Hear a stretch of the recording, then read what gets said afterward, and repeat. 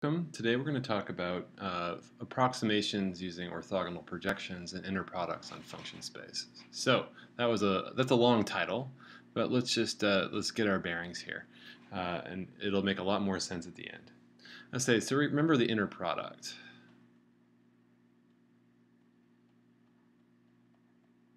And the inner product was a special function where we take two inputs, u and v, and it spits out some real number. Okay, so u and v in this case are going to be members of some vector space.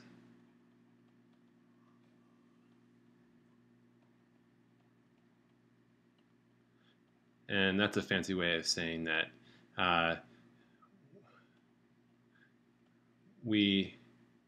or I should say, v is a set of vectors, and we interpret vectors to be a very general idea, and they don't have to be arrows or connected or any kind of sort of directed line segment in Rn. It could be something like functions, but it's a set of these vectors, and I put quotes on that. Then it's a set of vectors that contains all sums u plus v and weighted sums. So I can take constants c1u plus c2v, and it's also in the vector space.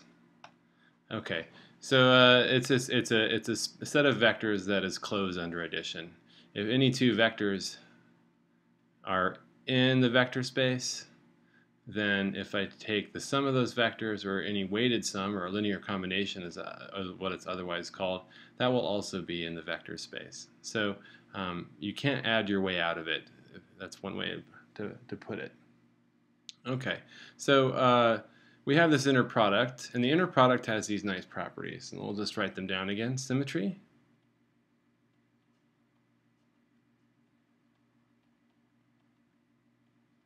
We don't care what order you put them in. And then linearity. And of course, this works really well with sums. If we're thinking about vector space, we want to sum two vectors together. We should have an inner product that works that way as well.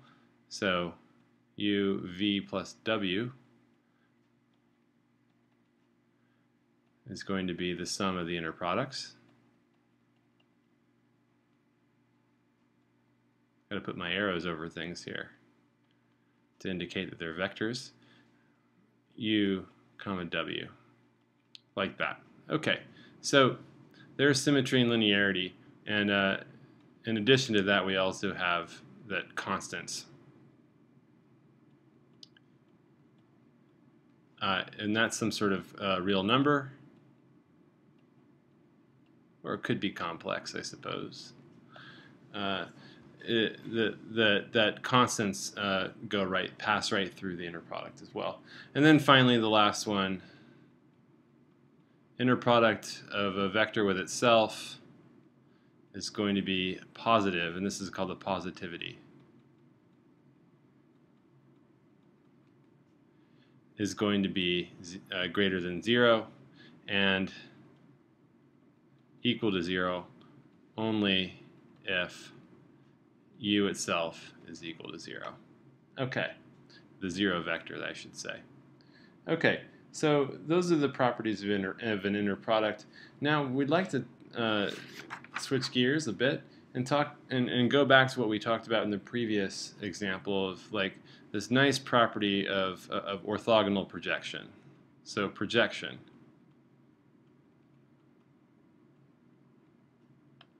So what we mean by projection, if I have W and I have some set, VI, and it's in an orthogonal set,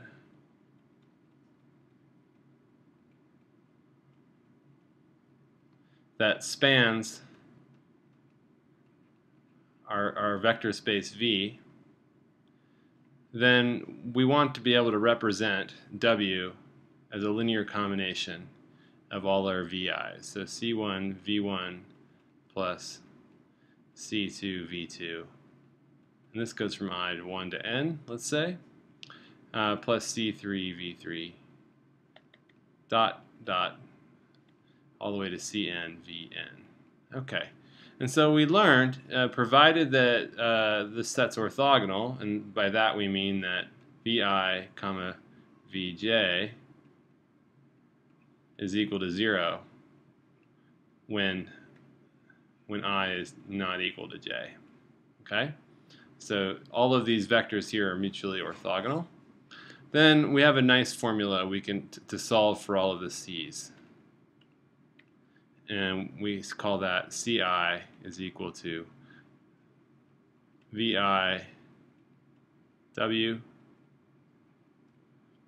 over the inner product of Vi with itself. All right, what we call this right here is that orthogonal projection.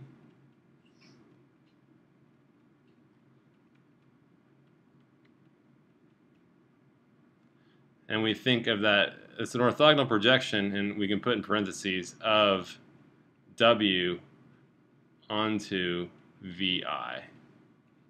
That's what we mean by a projection of. And so this constant here then represents the amount of the vector Vi that we need to go to produce the appropriate component of W. Okay, so again, W is what we want to approximate, or W is what we want to actually equal. But the question then is, and this goes into the idea of approximation,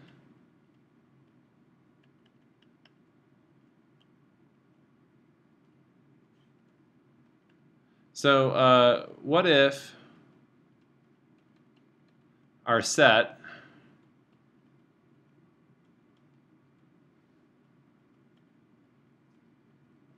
does not span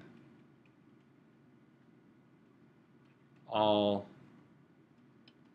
of our vector space V?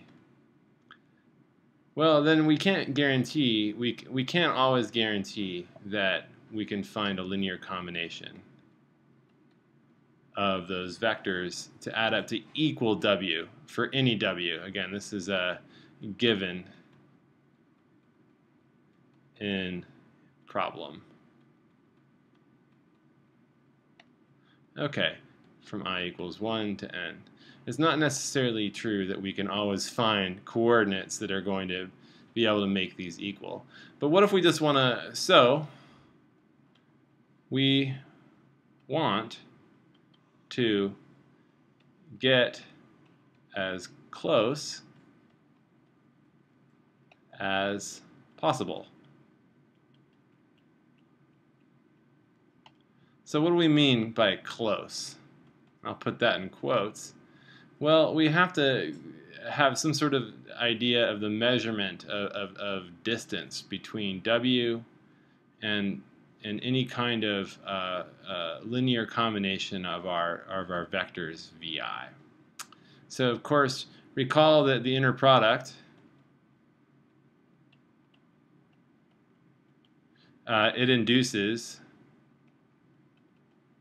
or it creates a measure of distance. So we know that if I have some vector, its length is equal to the square root of the inner product of U with itself. And so we can think of this as a length. A length, of course, is a nice way to measure things. So it should be then that we want to do, so when I say length, we know that, and we also know that this is going to be 0 only if U is equal to 0, right? And that's another property of the inner product. Okay, so let's what we want to do then is, and what do we mean by close then, is we can actually take our distance function and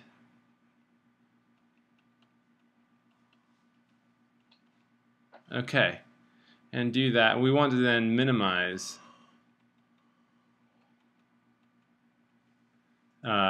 this object here. So our goal then is to minimize. So what this represents here is the distance between W and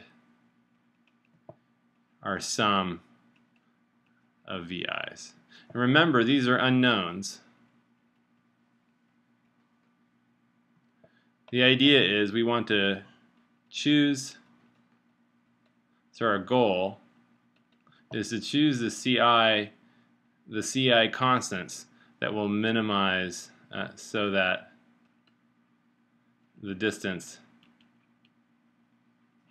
is small as possible.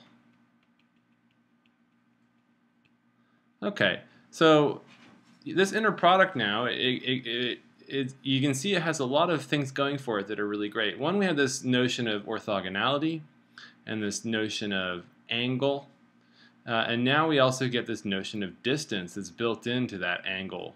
So we have a lot of nice tools we can use then to start doing some good work with this. So let's do this problem again. Let's set this up. So I want to minimize.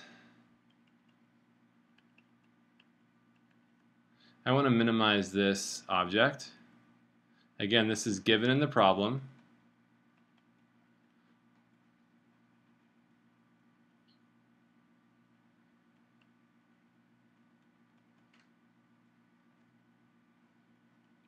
Like such. So if I'm going to minimize this, I could also minimize the square of it, because that just makes things as easy as possible to do. And that becomes, of course, this is our inner product. It's going to be W minus the sum CI VI, comma, W minus the sum CI VI. All right? So this becomes, and remember there's that property of linearity. The property of linearity says that the inner product will pass through sums. So from this we see that this will become W minus the sum CI VI, comma W, plus the sum W minus the sum CI VI, comma, minus the sum CI VI. And we can keep going with this and see that this will pass through these sums here. We'll get W, comma, W. Should be also that these are the unknowns. Alright, so this is given in the problem, and our CI's are unknown. We want to choose these values that will minimize this distance between the two. Alright, so that's our goal. And now we're doing the math to work out what this thing is. Alright, so and that's by just connecting those up. And we see that if we keep doing this, we're going to get a minus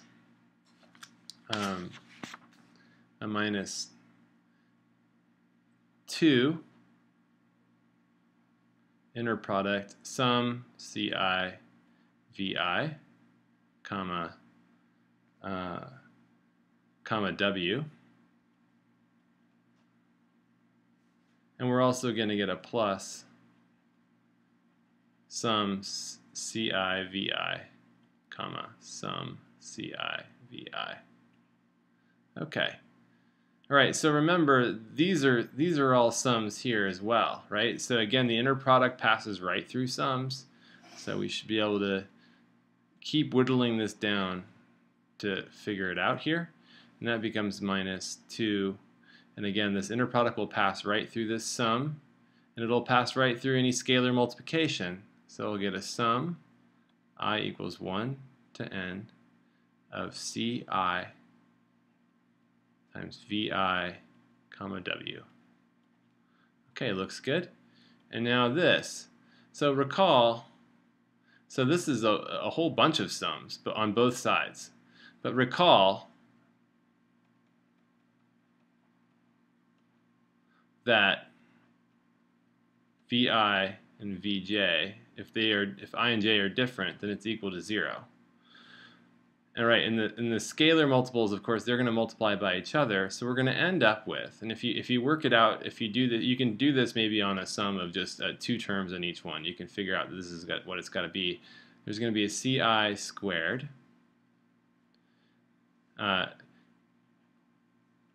Vi comma Vi. That's all you get. All the other terms involving inner products of different vectors will be 0, and we can discard them. So this is nice. All right, so this is the thing we want to minimize. We want to choose these Ci's such that this becomes as small as possible. So what we do to minimize things, of course, is take the partial derivative of it.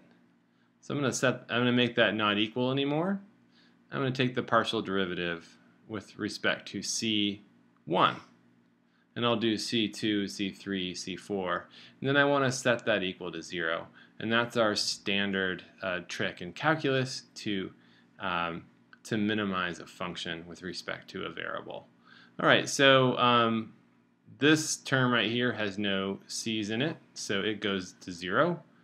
And this term only has one term in it that's I equals 1, so that becomes minus 2 V1W. Likewise, over here, there's only one term with I equals 1 in it, and it's squared. So we're taking the derivative with respect to C1. So we have squared. So again, we bring the 2 down. 2 brings down C1 times V1 V1. Right, we're going to set that equal to 0. Of course, the 2's they can cancel. And then we're left, we solve for C1, which is going to be, we have to subtract over, and we get V1W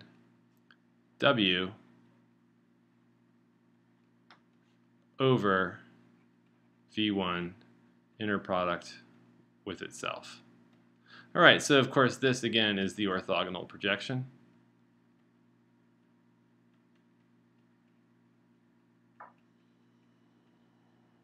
So what we're saying then is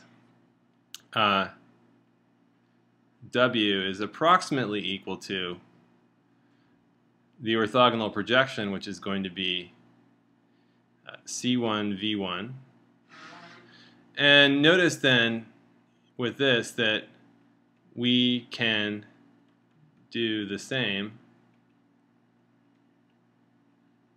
for C2, C3, all the way to Cn, right? It's the same, we'll get the same exact formula here for all of the Ci's. So we can write down that W is going to be the best approximation is going to be exactly the orthogonal projection we had written down before, where each Ci is going to be of this form. We can actually make that now of I. So that works for any variable.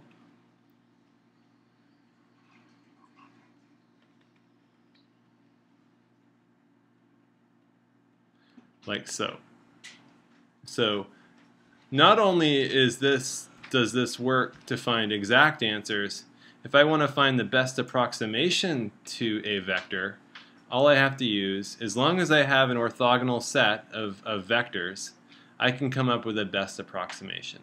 So that's really nice. We can use this over and over again in any context. So what I want to do now is do some examples of this. So what I want to talk about now, though, is an inner product space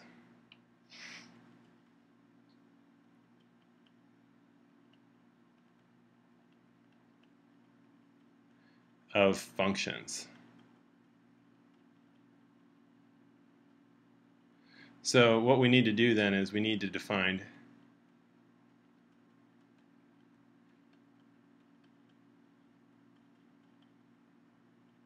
what the inner product is. So we're going to consider this f and g as functions in this function space, which we'll call f. We need to define what we mean by the inner product of two functions. So what we're going to do is I'm going to do really just get you an idea of why this works, and we'll write this down, and this will be the definition of the inner product, and it's going to be the integral. So it'll be the integral. We have to define these functions on some interval that we're interested in. So we're going to say it's the functions that are continuous from some a to b, on some interval. Maybe we'll make it an inclusive interval there. All right, it'll be the integral from a to b of f of x times g of x dx. All right, so this, I contend, works a lot like a dot product does for vectors in Rn. And to see why, of course, is that this is approximately some sort of, if this is some interval of a to b, and if this is a Riemann integral, we can make an approximation to this integral by making a bunch of xi's, just a bunch of sample points of this interval, and say and then we have each one of these sample points is delta x apart, and that becomes f of xi, g of xi, delta x, I equals 1 to n. All right, and so on those points we can actually define that to be what I'll call fi, and that to be gi, and then of course that becomes I equals 1 to n of fi gi delta x. So this starts looking a little bit more like a dot product. It looks like a dot product because we can actually say that f, then we can think of a vector f as being f1, f2, all the way to fn, as being a vector in Rn, which represents the function values just sampled at those points there. And the same thing for g. And so it's as if we've now taken our Rn and just taken n to infinity, right? And then defined them as functions on this interval a to b. Okay, so let's talk about some examples. Let's find orthogonal functions. So so now again, this gives us a notion of angle and orthogonality.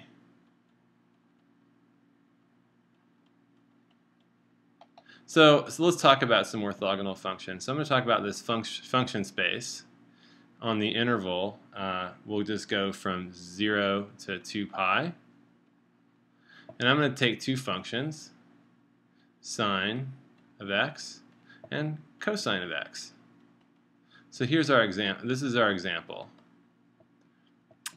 So there's two functions. We want to know if they're orthogonal. So what I'm going to do is actually take the inner product of the two. So sine of x, cosine of x, right? So now they're I put them both in our inner product, and we're going to take that function space from 0 to 2 pi. So that's my inner product. So that'll be from 0 to 2 pi of sine x times cosine of x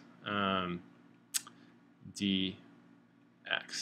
All right, so to compute this integral, of course, we just pick u is equal to sine of x, and du is equal to du dx is equal to cosine of x. So that means that du over cosine of x is equal to dx. So I can replace the dx here with this thing here, and we get. And then what we do is we plug in 0 here, and we get 0, and we plug in 2 pi there, we also get 0. So all of a sudden we get a hint at what the answer is.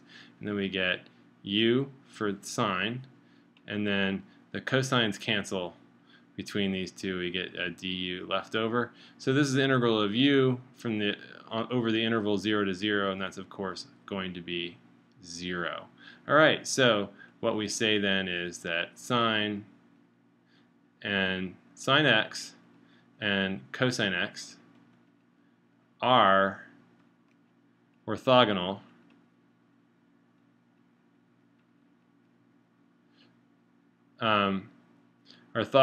with respect to the inner product 0 to 2 pi f times g dx. Okay, so this is our measure of agonal. When we talk about orthogonality, we're always talking about orthogonality with respect to a particular inner product that we've chosen to be our tool to use to navigate our function space. So there's a good example then of exactly this procedure. So now in the last little bit, I'm going to give myself another sheet of paper here. I'm going to talk about now, let's approximate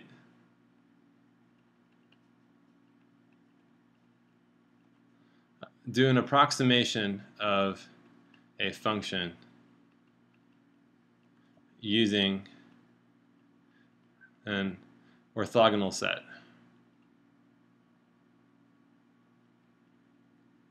Using an orthogonal set. So the set I'm going to use, it'll be the set of the Legendre polynomials. So the Legendre polynomials in this case are going to be, I can write them out. So I'm just going to write out just the first 5. So let's write those out here. No, I'm just going to write out the first 4. So I'm going to just go from n is equal to 0 to 3. And they are as such. It's going to be the function 1, x, 1/2, 3x squared minus 1. And our last one is 1/2, 5x cubed minus 3x. All right, so in the book they go through a good derivation of why these things are orthogonal. And okay, let's just remember we're on the function space going from -1 to 1. All right, so we've changed to this function space. It's going to be all continuous functions on the interval -1 to 1. All right, and now this is going to be my set, and if you want, you can actually check that these are orthogonal.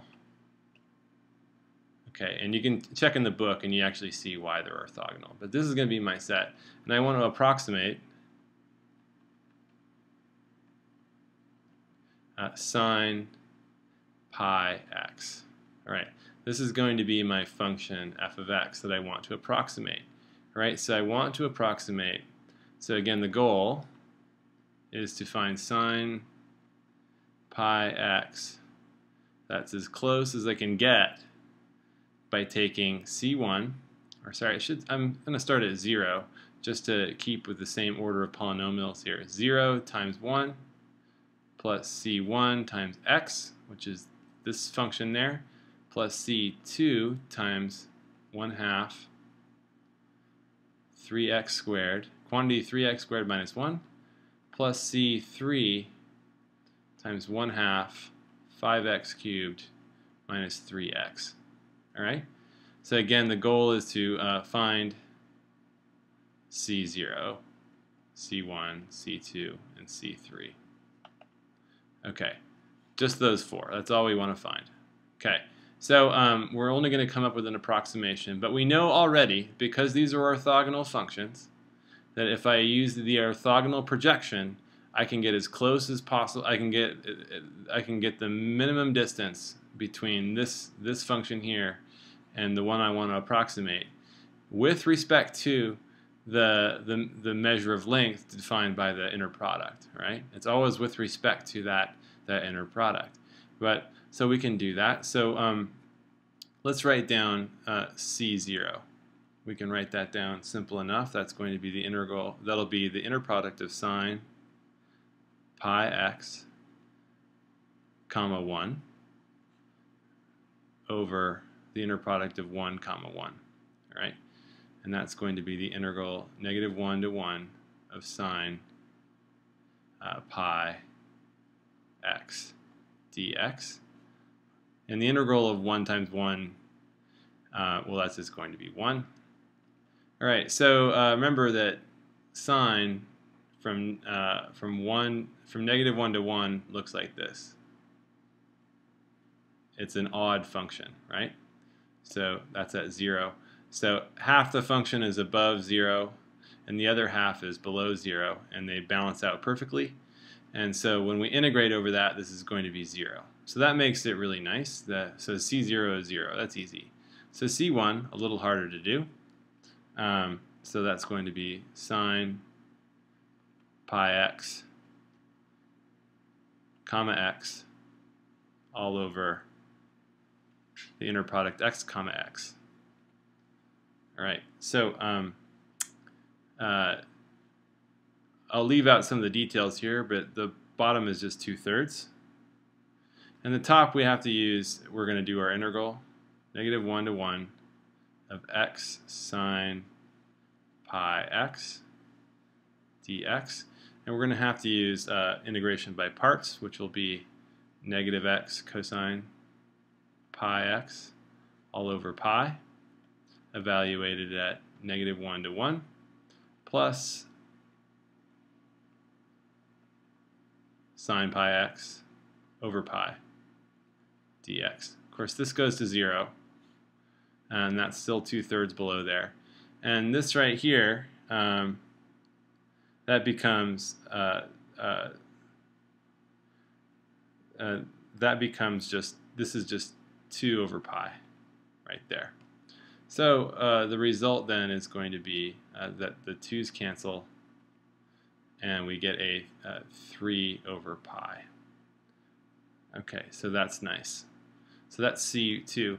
Now, so that was C1. Now C2, this is going to be, again, note that C2, that's associated with this function, and this is also an even function. And again, as I said, sine is an odd function over a symmetric interval, or an interval that has half of its equal halves are above and below 0. In which case, we know that the integral of the product of the two will be an odd function.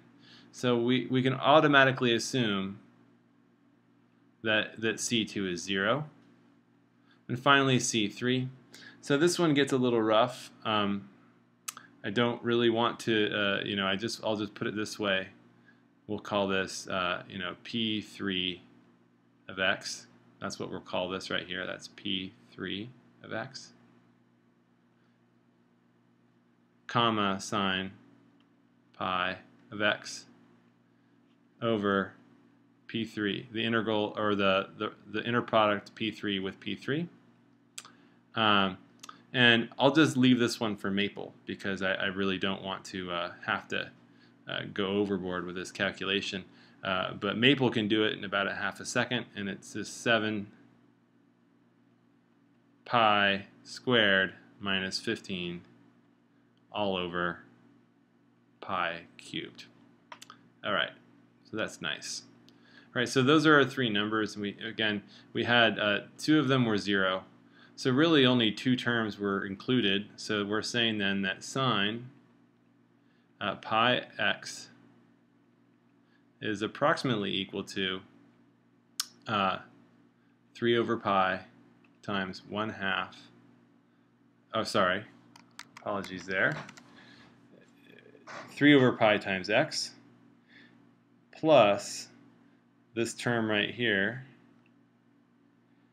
which I'll just call C3, times 1/2 5x cubed minus 3x. Okay, So just to get an idea of how good that is, why don't we just upload, oh, I'll find it on there. Yeah, so there's the function right there, if you can see it. So the red line represents the sign, and the blue line represents our approximation to it by using our inner product to calculate those orthogonal projections. So with that, now we see that the inner product is a tool that works for both function spaces, and it works for vectors in Rn. And it's this very general thing that it allows us to calculate this notion of length and this notion of angle in vector spaces. So thanks very much.